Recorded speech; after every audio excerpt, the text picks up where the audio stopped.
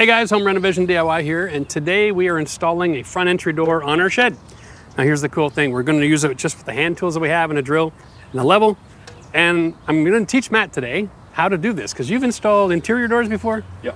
But exterior doors are a little different beast. Okay. They come all pre-drilled and mortised, and the sill on the bottom is attached, so we can't install it anything but perfectly square. Anything else, and the rubs and it won't close and it won't lock, and we're in trouble. Okay. All right?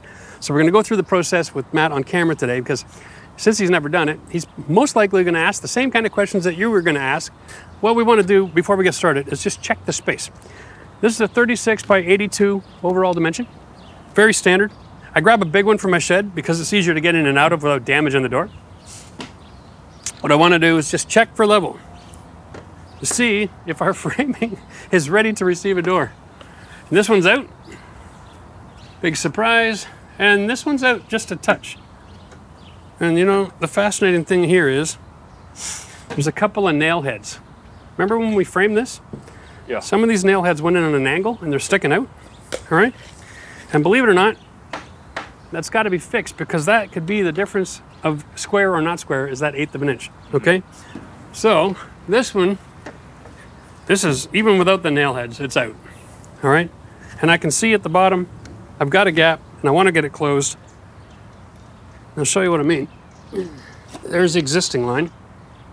We have a triple stud over here, and two of them are part of the middle section and one of them is the next wall, and they're not screwed together.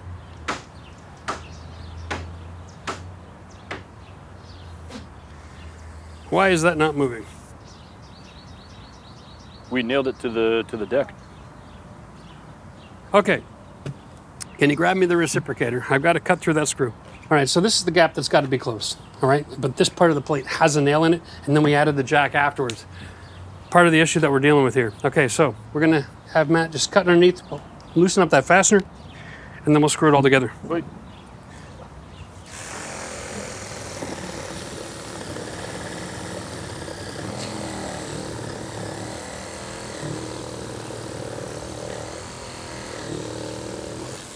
Make sure this is a bimetal blade, right? Yeah, it'll be fine. You gotta find the nail first.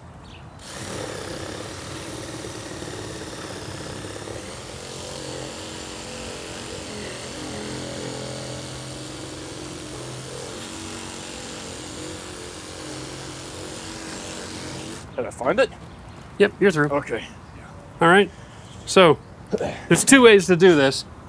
We could screw from here on an angle, okay? But it's gonna be easier if I screw straight across from here. Right? That's how I screw it together. But you'll notice my studs are now misaligned. So I'm gonna show you a better way to get this done. And that's with using wood clamps. So what I'm gonna do is I wanna push the wall out and then clamp it shut first. Okay? Then drive the screws together. Now, what we're gonna do is we're gonna use this one as the piece that's connected to. 2 screws on that side, and then 2 screws over here. Just because when you cut the bottom nail plate, you risk ruining the integrity of that bottom sill there. So now we're turning that into one piece of wood. Okay? Now we've got that taken care of. Let's take a look at, got any nails?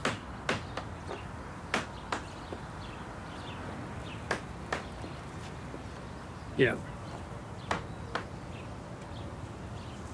When you are framing something, traditionally we give ourselves 2 extra inches.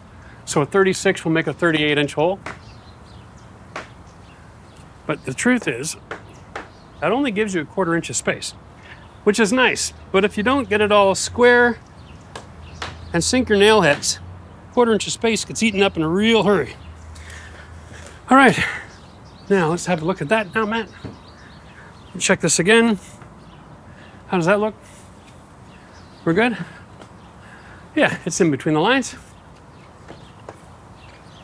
And that's perfect. Love it. Perfect every time. Okay, one more quick little note. Yep. This door jamb is 4.5 inches wide, okay? And so that's designed for a 2x4 wall that's got a facade finished on each side, plus the brick mold. Now, traditionally, exterior doors, you get a brick mold, and it runs about 1.5 inches thick, okay? So then the total thickness of the door is almost 6 inches. Yeah. What we're doing is a little bit different. We're gonna go flush to the inside, Okay. and overhang on the front. Oh, because our wall isn't as thick as the... Well, our walls are 2x4, and that's fine, but I'm going to be building the facade a little bit differently so that it stays waterproof. Right. And so that I don't have to do any future treatment to it. Okay. Okay, so, and I got a little trick in store for you. But we're going to put it flush to the inside so that our hinges are right where the wood is. Mm-hmm. So we're attaching one screw in every hinge into the framing, okay? So you go and stick that over here. Well, first, we're going to double check how this fits. Yeah, just start at the bottom. Wiggle it in. There you go. We'll stand it up in place. Okay. Now we got loads of room up top. We're making contact with this piece right here. And I got lots of room to play around. So I'm pretty comfortable with that. All right. So let's bring this in. And first thing we're going to do is rip this thing off.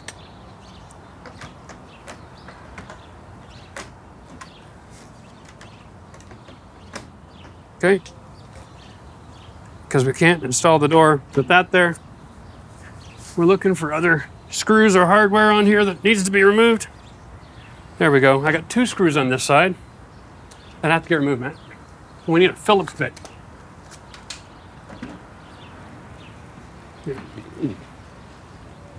Don't know why they do this, guys, but check this out. Random screws with a strap. I don't... Maybe it was a handle at one point for moving these things around. I don't know. Beautiful. All right. Okay. Go. Get rid of all these distractions. Here we are. All right. Now, next thing we're going to do is we're going to get Matt to tape the bottom plate here. And we do it the exact same way we did. It's like a half and half thing, yeah. So half and half. You want to do the lip? You want me to ride up a little bit on Yep. both sides? You got it. So the reason we want to use the tape is because you want to follow the path of water if it gets in behind all your waterproofing, water diversion system. Inevitably it will. Majority of homes in North America do not have any kind of water protection at the sill plate. And so what ends up happening is the water gets in behind the facade because a lot of them don't even have house wrap. Wind-driven rain. Just keep on going, bud. You don't have to wait Yeah, I for have me. a question for you. Yeah, sure. Yep. Do I just cut the corners here? No. Stretch it. Stretch it? Yeah, and then we'll throw a roofing nail in the front corners. Cool. Okay? Yeah. And so what happens is water gets in behind, and then we'll have an expansion foam or something there, and it'll run down the side, and it'll hit the bottom. And so the reason we put the tape there is as a diversion system to run the water either into the building so it can dry out, or outside the building so it can run away. When you have a situation where the water sits there, that's when it rots out. And so a lot of you guys have got patio doors or front entrance doors, and at the very bottom, you start to see the rot happening up on the side. That's because underneath the metal sill of the door, it's completely shot. The subfloor is rotted out, the rim joists can be rotted out. So when you have an exterior door that stops functioning normally, usually it's because of rot due to improper installation, which isn't really improper, it just wasn't done back in the day. Like, nobody really cared about water because the systems weren't perfect, they were designed for speed. There was a production-oriented mindset back in the day. It was not about perfection, right? Remember, you can do things good, you can do them fast, or you can do them cheap. And for most of the history of the United States and Canada, we wanted fast and cheap because we had massive amounts of immigration relative to labor force, probably for the last 80 years, okay? All right, perfect. So how do you stretch it? Well, hang on a second, I'll show you. So one of the reasons we use this tape is because when you pull the plastic back, okay, you can take the tape and you can stretch it around corners. All right? So you can make that continuous, waterproof. When you hold it in place. Okay? Done. That way we don't have a joint here that's gonna leak. All right? Nice and simple. Now it doesn't look pretty. It doesn't have to. You just wanna have something where the water has no other option but to run in or out. because underneath it's trapped and it'll sit in the wood and that'll make whatever mold that exists in that wood to develop and grow. Now there's other systems out there. They actually have systems that are like a full tray, right? And they've got a lip and really, really extreme. It's not necessary to go that Mac Daddy, but basic best practice, get that corner pushed out of the way. There you go. Hold it down, throw a nail in it. Now you've got a system that'll stay waterproof and the water has no choice but to run into the building or outside the building. Okay? And if you really want to be a stickler and you got some extra tape, you can run an extra little layer right here. And then up the side. Okay? So you can do that too? Sure, why not? I think it's probably good practice for sheds because sheds don't have a heating system or air conditioning. And so if you get water during a season where you got high humidity, it's going to take weeks to dry out. So it's probably best to make sure that we're not holding any water underneath that door. Okay, so here we go. So you carry the weight with the door, and I'll just direct this in place. All right? There we go. There we go. So instead of dragging it, we're gonna lift it. We'll go flush on the inside. Okay, we're gonna start off. Here we go. I got this now. We're gonna close it up. Okay.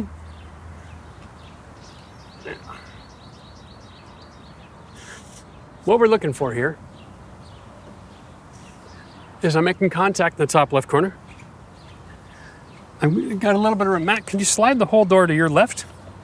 To my left? Yeah. Yep. Okay. We're still a little snug in that top corner. It's because what I don't want to do, I don't want to force the door into the hole. I want to force the hole around the door, okay? So let's try this, Matt. We're going to open this up again like a door. The whole thing. You still have one spot here that's not working out. And that is up here. Okay? Probably our so you see that gapping and stuff? The top? We're gonna have to fix that now. So I've got air, I can see daylight coming through here and here, right? And so there's a gap there. So what I wanna do is I wanna tighten this together and then I wanna hammer this over to make sure that we gotta push that top corner just a little bit. None of us are gonna be master builders. No, most of you aren't going to have any experience with framing. And so knowing what is acceptable when it comes time to fussing around like this is the key to making your door fit. Now,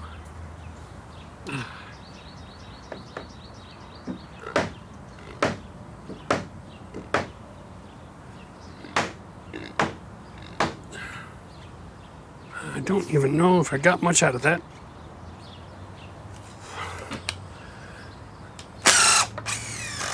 Okay. I think what we're going to find out here is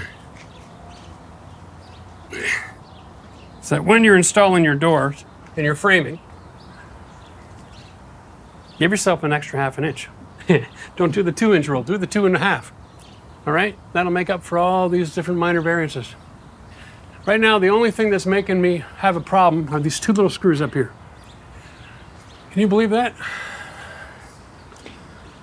So they got screws in there to hold it together during shipping. Let me open this up. Okay, Joe, you see this?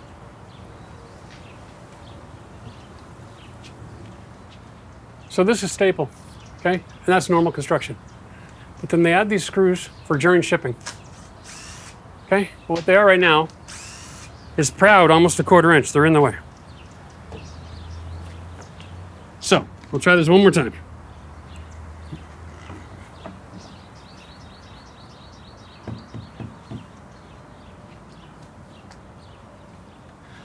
See, now that might be snug, but my gap is perfect.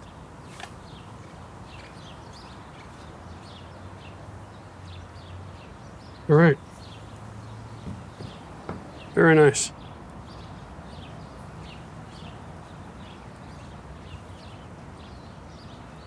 Okay.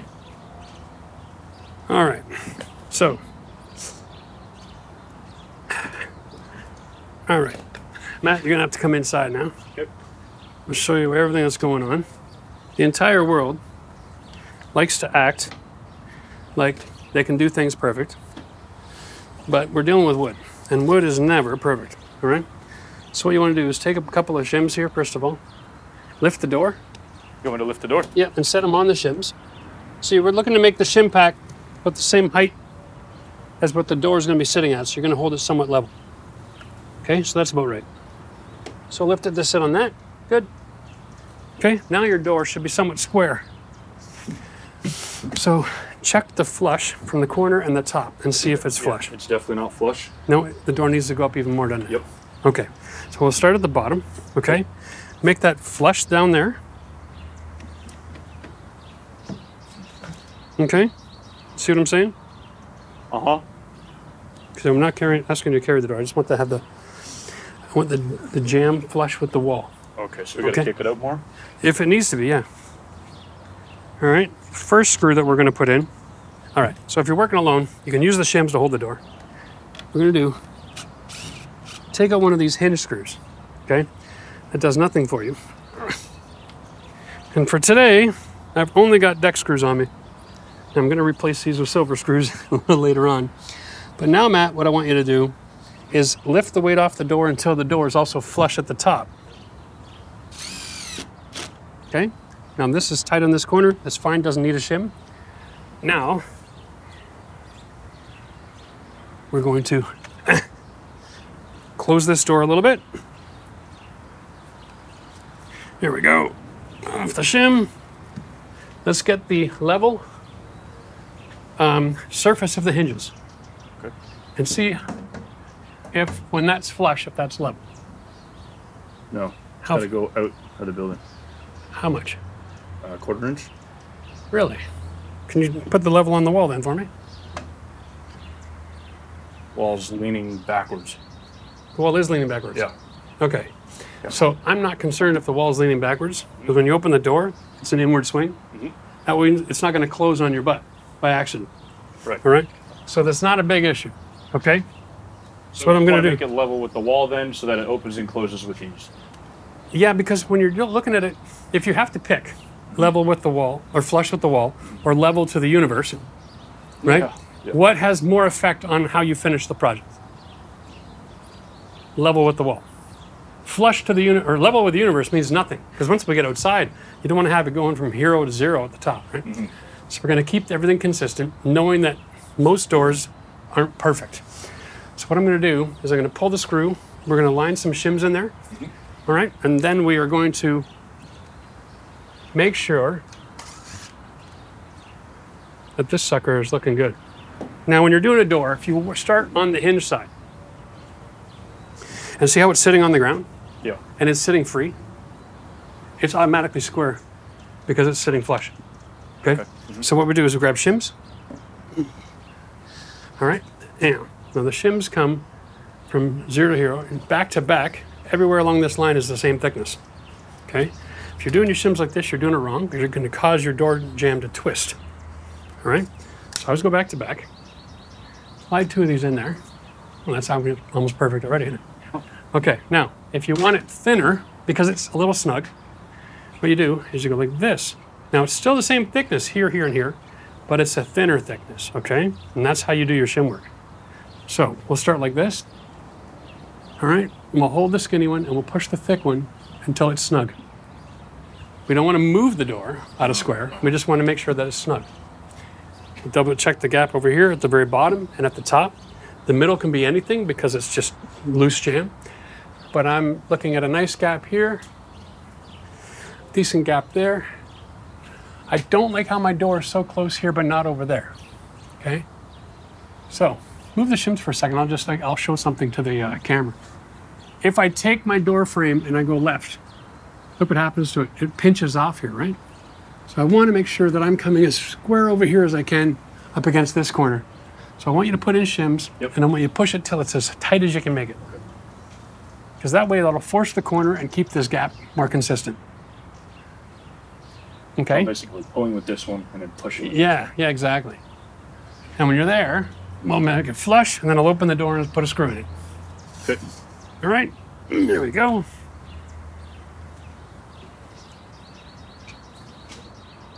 Now in a perfect world, I'm actually screwing right through the shim. So we're not flush yet. Let me, Pinch them together so that they're both in alignment.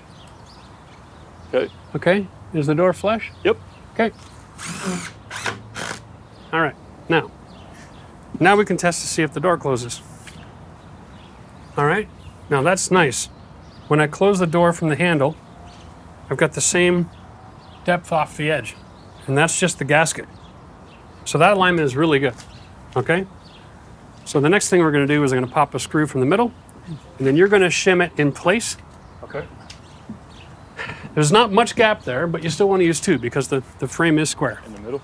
Yeah.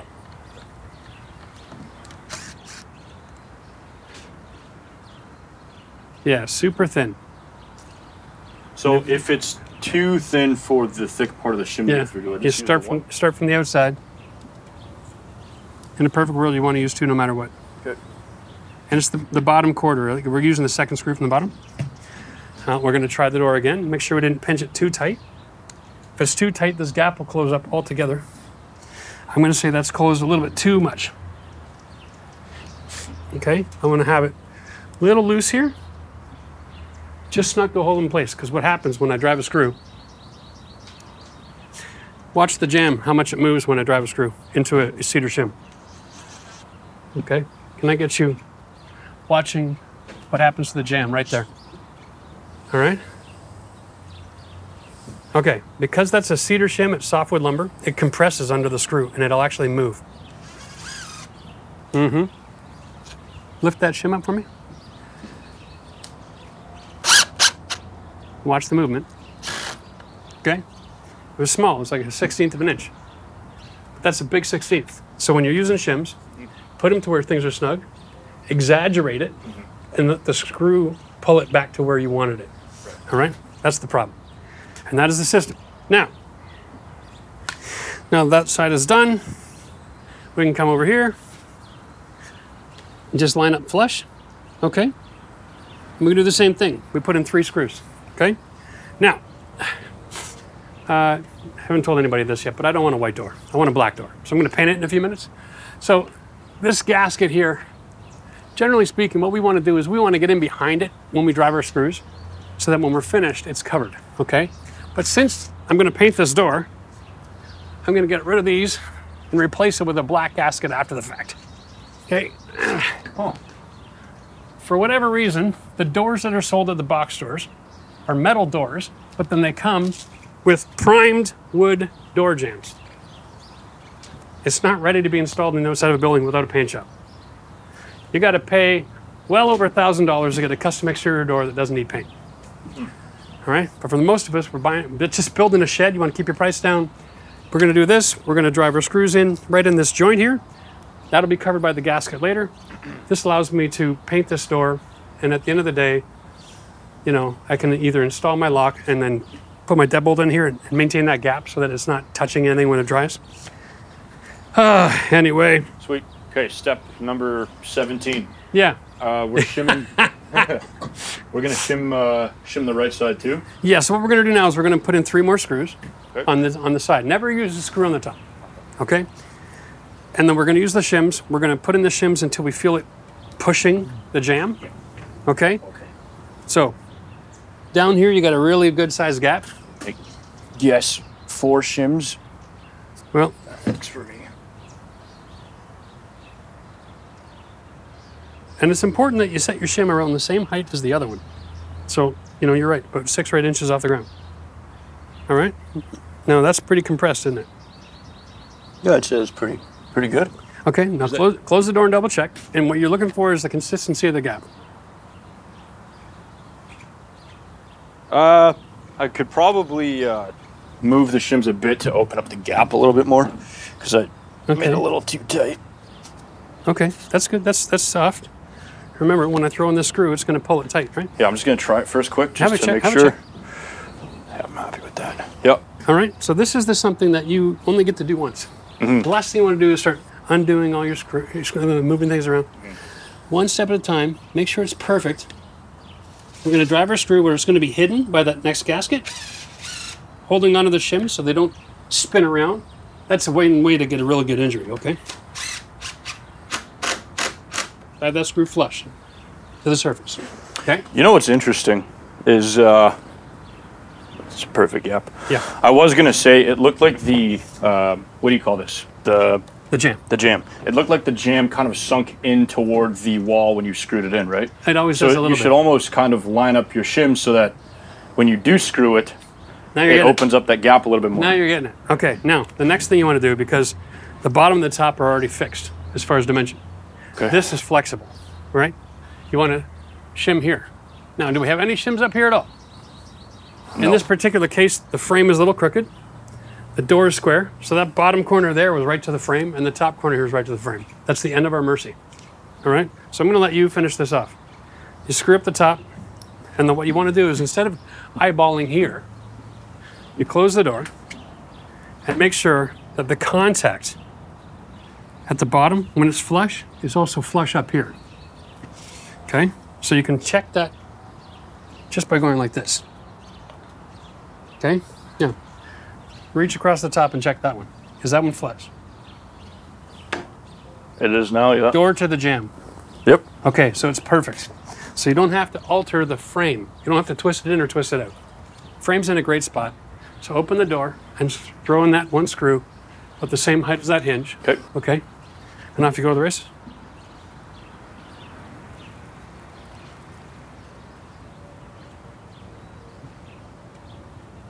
Now, the spot is right there. Yeah. No. Oh, yeah, where the hole is. You want to go straight, but you don't want to leave room for the head to pass there without damaging. It's a little tricky. There you go, end from the beginning. Okay, you got it. Now double check your door. I know, it's a lot of opening and closing. That's what this is. Is it sitting flush? How would you say that looks? Is it when it's closed? Yeah, so the gap is a little bit bigger up top, isn't it? Because you see where your screw is?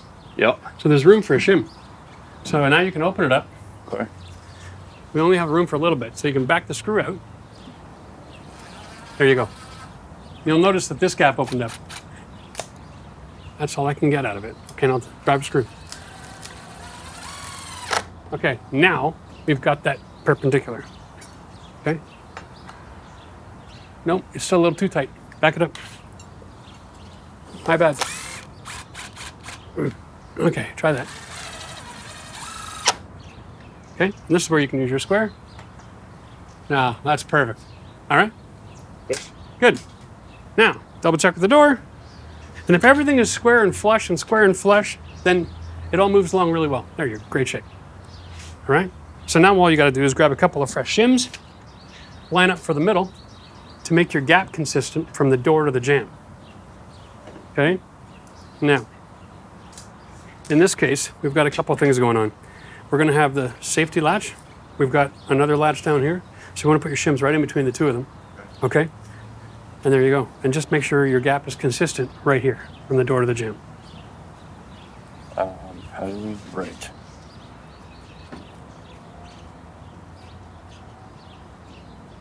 And then when you're done, overcompensate for the screw compression. I would say that's pretty decent. Yeah, it is really nice. So overcompensate. There you go. Now drive the screw. All right. Same location. Square, just a little touch off. So no, don't go too far. Just enough to pass that. You want to make sure the gasket covers. All right, now try the door.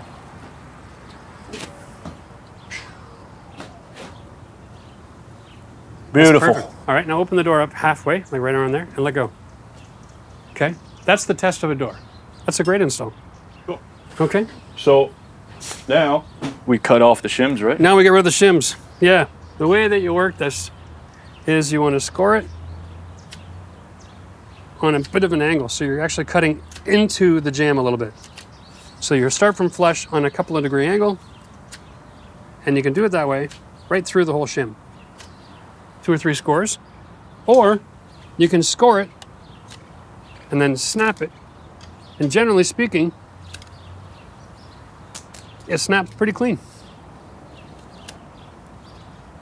Or you can go grab your multi-tool and fuss around trying to vibrate that all off, but that just makes a mess in my experience.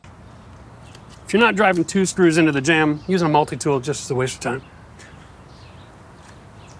There we go, nice and clean. And more packing. Okay, now you'll notice one thing. We left ourselves lots of room up top, right? Yes, you just foam that A little gap. too much. No, we're gonna throw a 2x4 in first because we want to have a nailing surface for all of our J-trims. So cut me 37 and 7/8. That's how tight that is. Like just there. All right.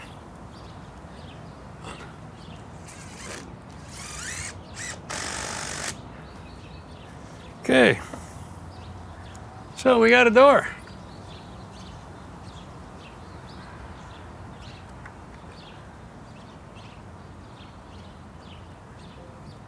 Gotta get that in there, man.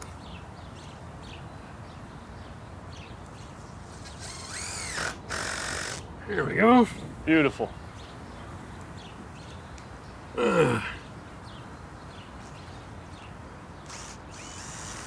Whoop. Whoop. Ah. Ow. Ah. All right. Now, I know there's going to be a few of you like, you're experienced with doors and you've been thinking, hey, Jeff, what are you doing with this? Because the sill is overhanging. It's like a weak spot in here. Truth of it is, we're going to be building a little deck, porch, patio out here when we're done. And we're going to set this up so that our finished decking carries the load from the sill. It's going to be very precision work, but it's going to work. So this is going to be the way I finish my building. I'm putting in my J-trim to receive the siding. Before I put the siding on, I'm going to be taping the seal shut. And then over top of that, I'm installing PVC trim, all right? So you don't actually see the J-trim. The siding will just disappear in behind, all right? So my plan is to actually paint my PVC with an exterior paint that's gonna like last 20, 30 years. And the jamb, and the door. I know I said it's gonna be a zero maintenance shed, but painting PVC and painting your door jamb because of vertical surfaces lasts a good 20 years. It's the only paint I'm putting on the whole building. But I wasn't gonna sacrifice an extra $600, $700 to get a custom door so I don't have to paint it, all right? And that's just silly. So that's gonna be my plan. If 20 years from now, I gotta buy another quart of black paint and put another brush line on there, it's not the end of the world, okay?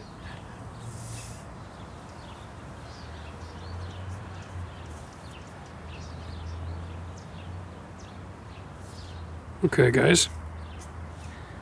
Take the opportunity here. Paint my front door. It's gonna take 2 coats. You start this early in the day, you can have time to get them dry in between coats. And then you don't have to worry about closing your door when you go to bed at night. All right.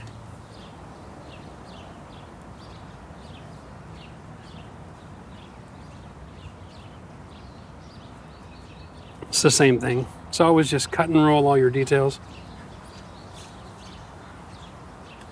Cutting first and then rolling over your cut. Less is more. It's okay if you see the streaks through the door in the first coat. What you don't want is to put on so much paint that you get lines and ridges. Whenever you're working on a smooth surface, just remember, less is more. All right? Rely on that second coat to do the job. Rely on the first coat to create the texture for the second coat to sit in really fine. You're gonna get more coverage on the second coat than you will on the first on a smooth surface like this. That's normal. Don't put so much paint on there that it's solid black. Right? All you're gonna have is thick, thick brush lines. Now, you're gonna notice, yeah, Jeff, you didn't pull out any tape, you didn't cover the sill plate. What's going on, you crazy man? It's all about speed right now, guys. I am all about speed in a situation like this.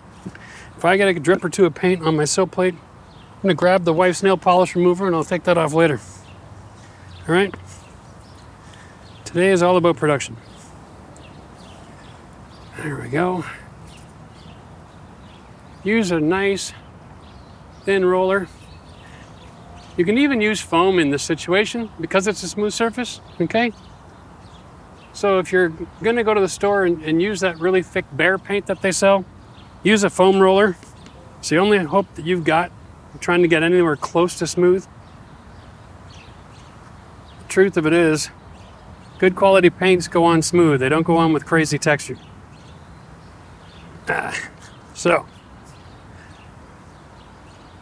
using a good quality paint in this scenario, the one that I'm using here, it's a PPG product from Dulux up here in Canada. Perfect for exterior applications like this.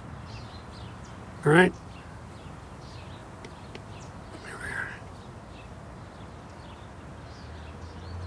Goes on nice and smooth.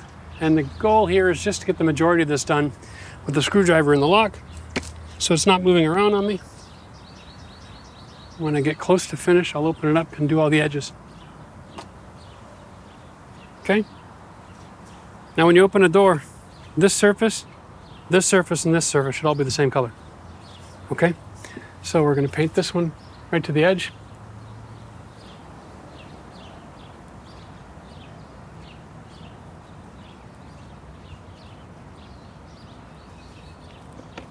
And then we're going to use the brush, nice and clean. Okay, on this edge here, because there's a detail.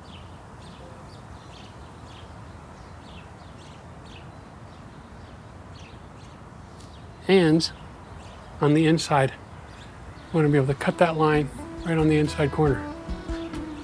So when you look at the door from the other side, all you see is white, which is what the inside color is going to be.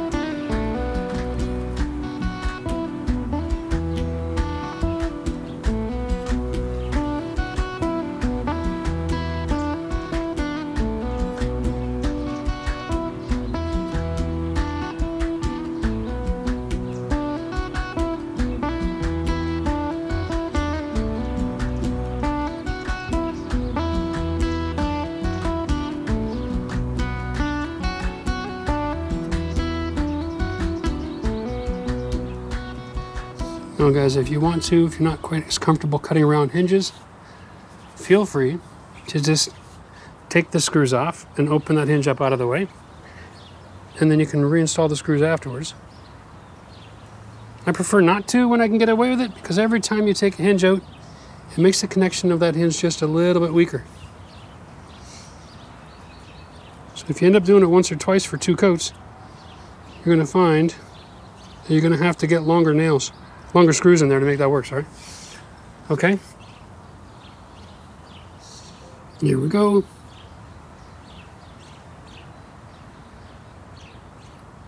Now I don't have to go all the way to the bottom. It doesn't have to be perfect. When I'm all finished, I'm gonna pull out a tube of polyurethane black sealant for exterior. So I can do all my edges and corners and gaps, make sure that everything is the way I want it.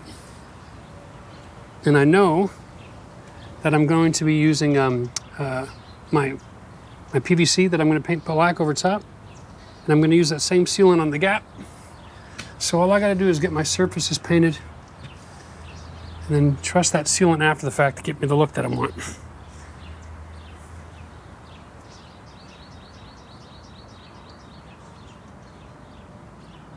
Remember, every project is knowing the end from the beginning. That way, you don't end up with unsightly situations. If you know the solution before you even have the problem, it makes life a lot simpler. The rest of this door jam I'm going to do with a mini roller. Just want to get these details and in the corners. Okay, when you're using a mini roller like this, remember when you're putting it on your paint, this half isn't unloading, so if you go too fast, it'll spray. Okay, so unload half of the roller. Gentle, and then flip it over and unload the other half so that they're both relatively dry before you start putting any pressure and speed to it. The goal here is just to even it out, avoiding drips. Here we go. Okay, spin it around.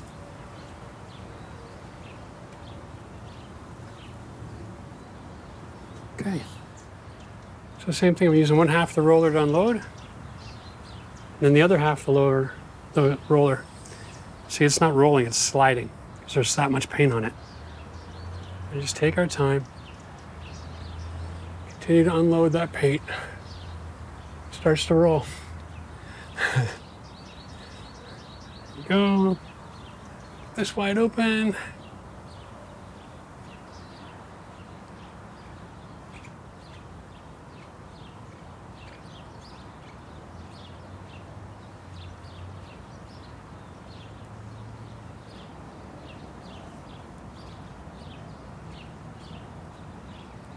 The locks are all mortised.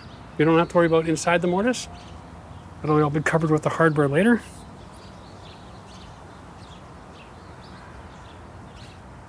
Now the way we finish this is with J-trim, the vinyl J-trim that gets nailed in place and then taped to the weatherproofing. But for good measure, there's nothing that says you can't get a coat of paint on that wood. Remember, it's all about what happens if water gets in behind. And if water gets in behind here, it starts to grow mold. So giving it a certain amount of weatherproofing doesn't hurt.